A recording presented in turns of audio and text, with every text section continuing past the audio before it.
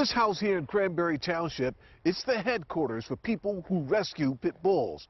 They pull them from homeless shelters, and they also pull them from dogfighting rings, like this one here. His face is disfigured from a brutal life of harsh dogfighting. Yeah, good boy. Tyrion is a pit bull who comes from a dark and disturbing past. Dogfighting dogs live in hell. Tracy Bolivetter is a member of Hello Bully, is a volunteer rescue group whose mission is to save, rehabilitate, and find new homes for pit bulls. Tyrion's lips were ripped off after repeated bouts in an illegal dogfighting ring in Albany, Georgia. He comes from a dogfighting ring called 229 Boys Kennels. 7 men were arrested by federal authorities recently.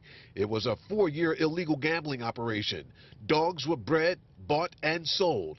And if any dogs were not considered fighting quality, authorities say they were bludgeoned to death with hammers and slammed to the floor. They either live or they die. Right. I mean, we're really talking about life or death. You know, we have choices in our life. These dogs, they don't. They're put in a pit, and it's either kill or be killed.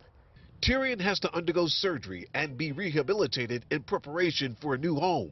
The group Hello Bully will make him a featured guest at a gala Saturday evening at Soldiers and Sailors to raise money for his rehabilitation. The goal, $50,000. I think to meet Tyrion is just special for anyone. Once we have all of his medical stuff taken care of, there's going to be someone who's going to love him and give him an amazing life. In Butler County, Sheldon Ingram, Pittsburgh's Action News 4.